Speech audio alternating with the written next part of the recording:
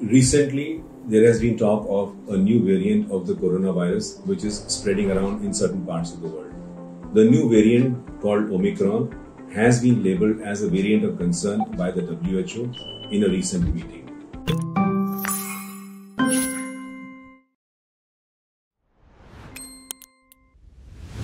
The Omicron variant started off somewhere in South Africa or Botswana.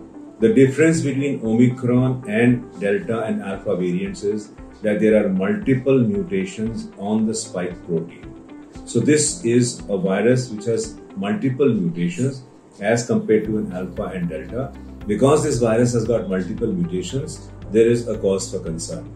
Whenever a virus mutates, there are three questions that we need to ask ourselves. Number one, is it more transmissible? Number two, does it cause a disease that is more severe? Number three, will the vaccines work?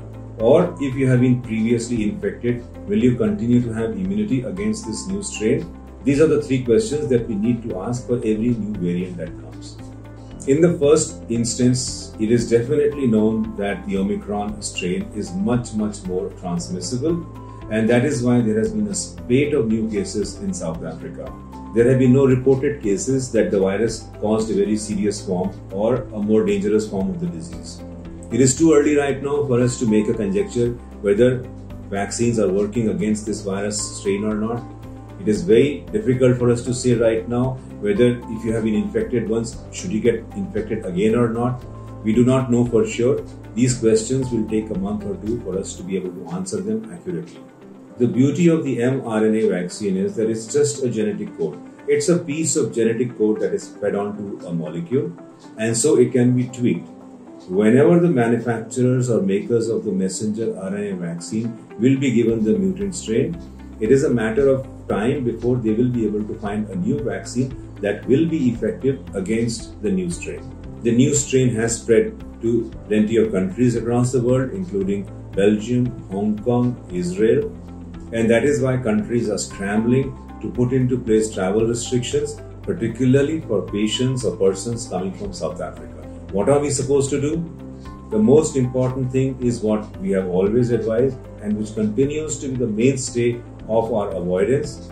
Number one, go out and socialize only if you have to.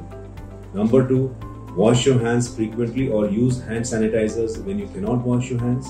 Number three, wear a mask in public places, particularly where the place is crowded. And number four, maintain physical distancing. Wherever you are amongst other humans, make sure you are at least 2 meters away so that your chances of carrying an infection become much less.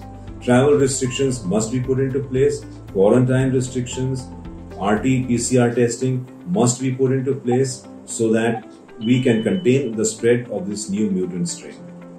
With over 1 lakh medical experts and the facility to teleconsult, experience clinic-like consultations on Practo.